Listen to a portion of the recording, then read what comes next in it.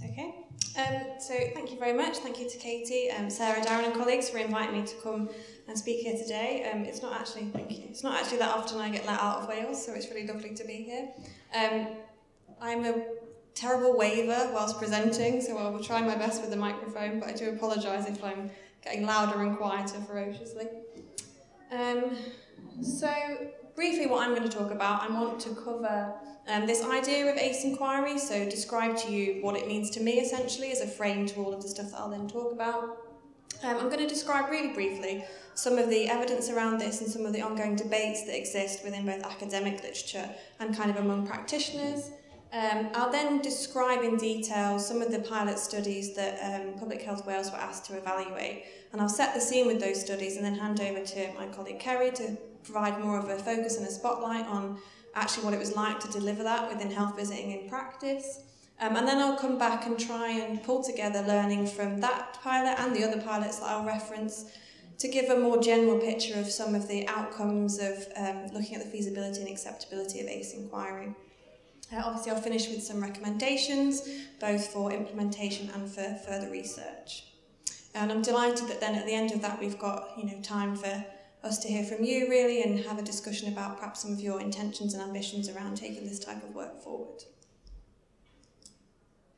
So in terms of what we mean by this concept of routine or ACE Enquiry, so it's something that I'm sure you're all probably familiar with to a greater or lesser extent. It's a universal public health approach that's really about asking everyone certain types of questions alongside the standard other questions that we would ask them, alongside the way that we would normally take history from individuals. So in terms of that process, it's fundamentally nothing different from the types of things that we already do in terms of understanding history, but it provides a certain way to ask directly a series of questions about these experiences. The idea is that it's a proactive approach, so we don't wait to be told.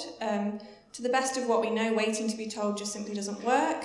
So we're asking, and by asking and asking everybody, we're creating this culture, if you like, that yes, these problems are quite prevalent in society, yes, they have serious impacts, but it's okay to talk about them, and as health practitioners or practitioners in other fields, we want to know and understand about this to improve our understanding of the individual and deliver the best kind of person-centred care that we can.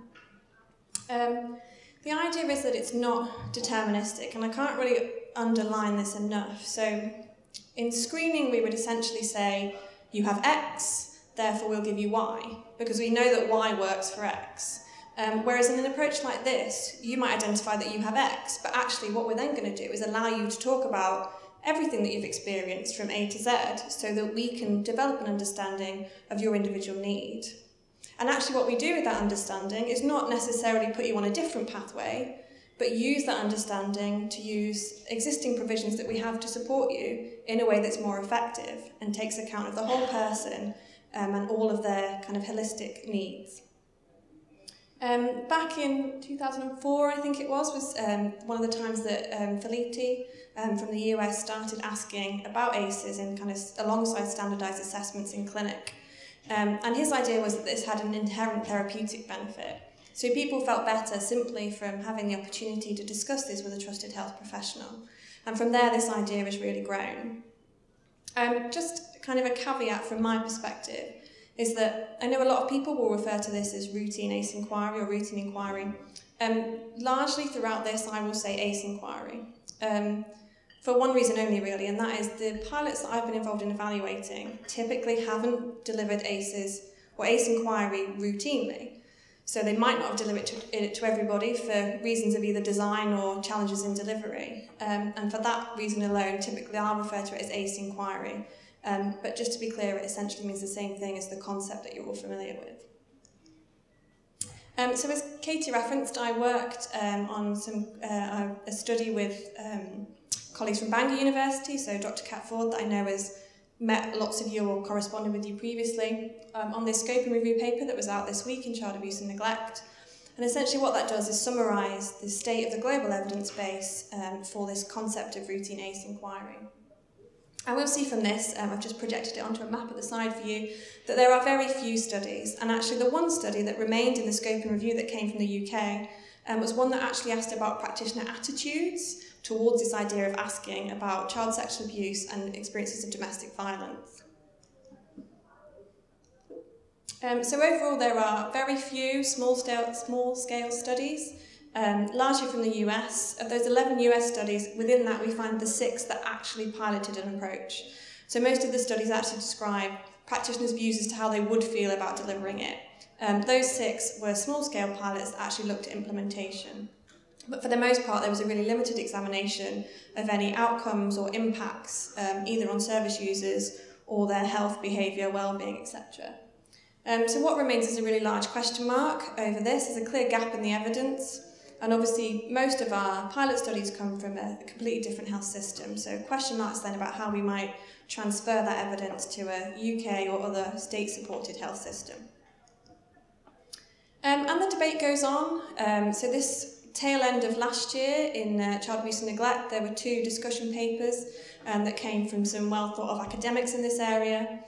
So we have Finkelhor that essentially described caution around the fact that he felt that the implementation of ACE Enquiry had been driven beyond the pace at which evidence was generated of its harms and impacts, and suggested that we didn't yet have an understanding of effective measures to support people that are identified with ACEs. So that was his primary concern. Alongside that, we had comments from another academic, Dube, who actually was taking the alternative view that we can't continue to put this in the too hard to do box. ACEs is a public health crisis of our time, and we need to find a way to do something to consider a more holistic approach and an emic perspective for patient care. And obviously 2 sides of the spectrum there with regards to ACE Enquiry. What Dube did do is call for more evidence around the feasibility and acceptability, both from qualitative and quantitative studies. Alongside this, we see lots of concerns from practitioners. The things that come up here are many things that you might have heard if you're perhaps service managers looking at this, or they might be things that you actually feel yourself. And what I can say in the work that I've been involved with is that these are very real concerns that appear from people and are things that have to be challenged in kind of readiness assessments and training, because they are, as we'll see in some of the later evidence, present real barriers to people for engaging in this work.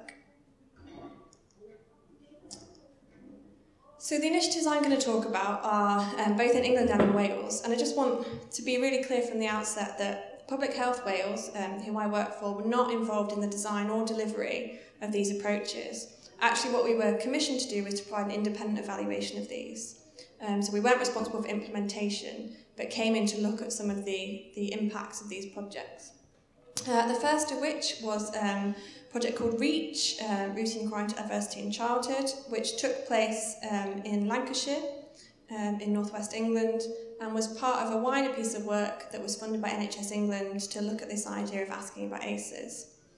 There's a model there that's described around the REACH approach, which essentially moves through organisational readiness and supporting organisations in change management to an ongoing series of support that helps them move towards finding a way to provide practitioners with the skills and confidence to ask about ACEs and then sensitively and appropriately respond to disclosures. So what this pilot study did was then provide an independent evaluation of that approach within one general practice.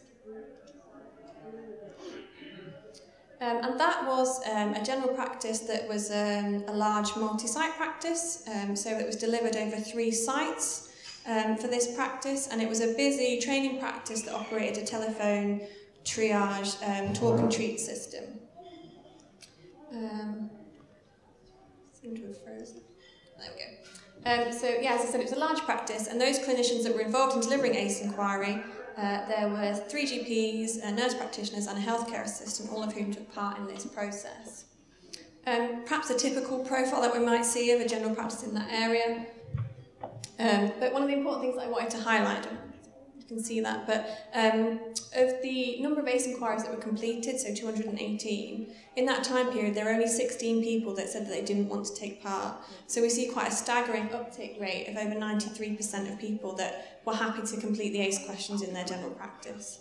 And we'll talk a little bit more about what that looked like after. So just to give you a really brief flavour of that sample, I just thought I'd share some of the ACE prevalence data, which, if you recall, is actually marginally higher, although not a lot, from the national prevalence studies that identified level of ACEs in England, and maybe what we might expect from a population that we understand are probably currently unwell, to visiting their general practitioner. But we see some of the same relationships, typically a bit more pronounced, but the relationships with adverse outcomes, so health and mental health and wellbeing outcomes, they're more likely among those individuals with a high number of ACEs. Across the border now into Wales, so from 2015, when the first national ACE study was conducted in Wales, we've had a movement towards, away from simply understanding and describing the problem, to thinking about how we act in prevention and early intervention, how we build resilience, and how we can respond in different services and settings to mitigate some of the impacts of ACEs. In Wales, this is kind of aligned and reflected in some policy and strategy, so most recently our new health and social care plan, and aligns well with some of the other objectives around sort of supporting attachment within the Healthy Child Wales programme. Because of this interest and this kind of wider agenda, the health boards within Wales were keen to sort of action this in some way, and particularly Betsy Cadwallader Health Board in North Wales looked at this idea of ACE Enquiry. So they took that as one of their objectives, to look at that in different settings. ACE Enquiry in North Wales, in both of the pilots that we'll describe, so GP and health visiting, was delivered as a model by an independent consultant facilitator. And the approach that was taken there is kind of there on the left for you, explain, ask, listen and close. And this individual supported the services in providing training and ongoing tools and provisions to help the services to deliver these approaches. So the GP pilot in Wales was across 3 different practices. I think a variety of areas there that we'll describe across Anglesey. So in particular, obviously different sizes, but different levels of deprivation. Based on the location of the primary site of the practice, Practice D is in the 10 to 20% most deprived, based on WIMD scores. But again, quite a similar profile to the Lancashire pilot in terms of people's healthcare need and levels of chronic conditions, and a really similar story with regards to the overall uptake. Just to share a couple of kind of findings in terms of the patient data for that practice. We see, again, similar patterns that we might expect from general population samples around the relationship between ACEs and outcomes. And quite interesting for me is the level of referral into secondary care for those that have a high number of ACEs. So quite staggering differences we see there, particularly in the sort of middle-age categories. So what was the process? So across, what I've tried to do here is summarise the similarities of the approach that was taken in Lancashire through the REACH model and the approach that was taken in GPs in North Wales. And in the best that I can, this process, this patient pathway, describes how those 2 pilots were delivered. So essentially someone arrives at their surgery for a pre-booked face-to-face appointment. It's up to the reception team in both cases to decide whether they're eligible to take part in ACE Enquiry. So each practice had individual criteria that they selected for individuals to take part. It'd be too much for me to describe them all, but some of them were related to use of language potentially. There were particular practices in North Wales that decided it wasn't appropriate to ask those that they had identified as extremely frail. So a range of different criteria that it was down to the reception teams to identify whether patients met those criteria. Then, in both pilots, they were given some kind of information about the ACE Enquiry process. So patients were given a pack by the reception team that included a sheet that described why the practice was doing it and what the process was. And then they had sight of the ACE questionnaire before they decided whether or not they wanted to take part. Obviously, if they declined, the practice recorded the number of people that declined. We don't have any more information on those patients. It wasn't retained, but we do have obviously a record of how many people it was. And then those that wanted to take part completed the ACE questionnaire sort of alone in private, but sat within the waiting area before they attended their appointment. The instruction to them was to then take that completed questionnaire and hand it to the clinician at the beginning of their appointment. For the most part, the model was that the GP or the nurse practitioner wanted to first deal with the presenting issue and then reflect on the ACE questionnaires. In reality, it often wasn't this model. They described typically because patients that were primed by thinking about the ACE questionnaire often came in wanting to talk about that first.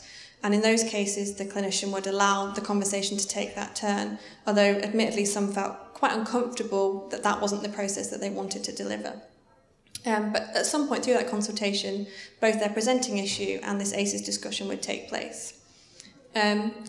Patients might not have identified any ACEs, but in which case the practitioner would still typically talk to that patient about what ACEs meant and why this activity was taking place to understand them in greater detail. Or the patient might choose not to talk about their ACEs, or if they wanted to talk about, there was an opportunity to then discuss with the health practitioner some of the potential impacts of that experience on their longer term health and wellbeing outcomes as an adult. And I suppose what's really interesting is that I think what initially started as discussions around some of the negative impacts, practitioners quickly became aware that it was also important to talk about how that may have impacted individuals positively. So reframing the discussion around how that patient thought it might have led them to build greater resilience or greater understanding of other people that may be in a similar situation. Regardless of whether the patient had disclosed ACEs or wanted to talk about them, all patients were given the same reassurance that they could revisit this conversation at any time, and given information in the form of a leaflet in terms of local and national support services that they could then access or use, that didn't require referral through the GP, but they could access through other sources. Just then to kind of complete the full suite of pilots that we can reflect on here, I'll introduce the health visits pilot to you. So this again took place in Anglesey, driven by the health board there, supported by the local authority. And the distinction to make here is that a slightly different model was used in that the ACE group, as we refer to it, were individuals that completed the ACE inquiry at their routine 6-week appointment with the health visitor. So those individuals completed the questions and had a similar discussion, and Kerry will talk more about that process. And then they were followed up at 6 months at their 6-month appointment and asked a range of outcome measures around parental stress, health and wellbeing, etc. As a comparison group, there was a group of individuals who weren't asked about ACEs at 6 weeks, but were asked at 6 months. So at 6 months, they received both the ACE inquiry and the outcomes questionnaire. I suppose the premise being that this allowed us to consider whether there had been any change in some of the outcomes or the relationship for those that had it early compared to those that didn't have that discussion until their 6-month appointment. And much like the picture in the other GP pilots, here we see a really similar high level of uptake within health visiting.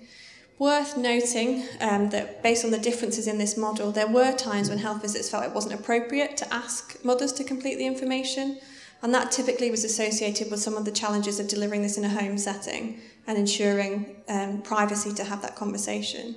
Although bearing in mind the size of the sample, this was a relatively infrequent occurrence. And again, just to look at, to understand this sample a little bit more, the ACE prevalence that we saw among mothers in the health visiting pilot is slightly less than we'd expect from the equivalent reproductive age women from the Welsh national sample. But again, we see some of the common patterns of association between ACEs and outcomes. So here we have the percentage of mothers that agreed or strongly agreed with the statement, "I feel like I belong in my community." 92% of those with no ACEs said that, compared to only 62% of those with 4 or more ACEs. Just what I wanted to underline, now that I've introduced those pilots, but before I hand over to Kerry to focus on the health visiting, is the ways in which, although they're in different settings, these pilots may be similar. And the important thing for me is that in neither case was it about a score derived from a list. So in both scenarios, we're talking about a process by which a conversation is begun. A tool that's provided that allows practitioners a way in, if you like, particularly in the GP setting where someone might be presenting with what they feel is a completely unrelated issue. This is an opportunity to start that discussion. A discussion that's not confined to 10 items on a scale, a wider discussion about that person's experiences and their current health and well-being. In neither case is it about developing new care pathways. So when these services took part in the pilot, they didn't need any additional services to involve with them. They didn't need to understand any other referral pathways to the ones that they already had at their disposal. Instead, what it did was potentially allow them to use the resources that they already had in a more effective way by understanding some of the other root causes of people's health and wellbeing challenges. And it wasn't to do with changing the practitioner role. So both pilots recognised that this is something that people already do. They may already understand this, they may already ask. It's all part and parcel of the roles that they had. But this is just a different way of collecting information on people's history from them. So there was no immediate threat to someone's professional identity in a particular role. This was part and parcel of the provisions that they already had and could provide. And on that, I shall pass over, and Kerry will talk to you about her experiences of kind of managing and delivering the process in Anglesey with the health visitors.